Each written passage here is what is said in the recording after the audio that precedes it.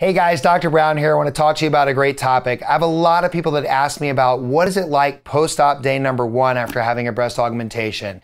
This is a great question.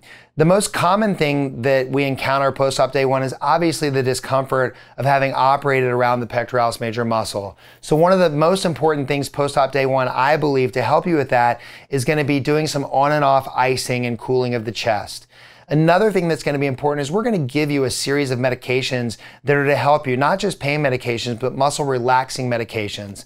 Something that happens after you have surgery on that muscle is it tends to spasm, which can cause a lot of pain. Now, it may take several weeks to a couple of months for the muscle to stretch out and for the spasms to go away.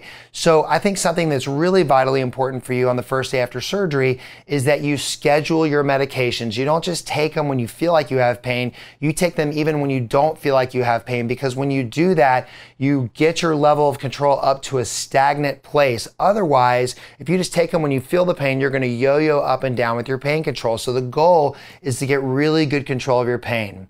Now, the other thing that's really, really important that I think you're going to find in this book that I launched last year, The Real Beauty Bible, this goes through everything you need to know before, during, and after surgery. And one of the big things that I talk about in this book for you moms who don't know how to stop, and I get it, we love you for that, is that you need to have the things in place before surgery to help you with your children or any of the activities and duties that are normally done in the house by you. The reason for that is, and I will tell you, almost every single mom that I see underestimates recovery.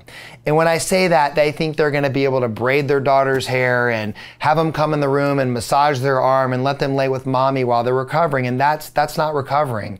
What you really need to do is you need to have people in the home, or you stay somewhere else for a few days where you can either be away from the kids, or if you want to be around the kids, have someone at home who has actually helped you make the lunches that are prepared to go for their kids for school, who've got the duties like laundry or other things that you may be doing in the house every day taken care of. The goal for you in recovery is to actually not just physically recover, but to mentally recover.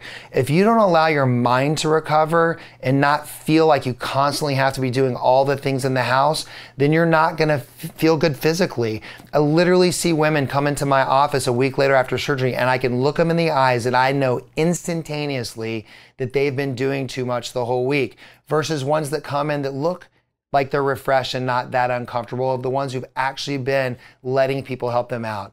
So I think some of the most important things for you post-op day 1 is to get on the medications on a routine schedule, icing on and off to help with your discomfort, and just listening to the general instructions that your surgeon tells you. So I hope that helps you understand what the first day after surgery is going to be like. We'll see you next time for another topic.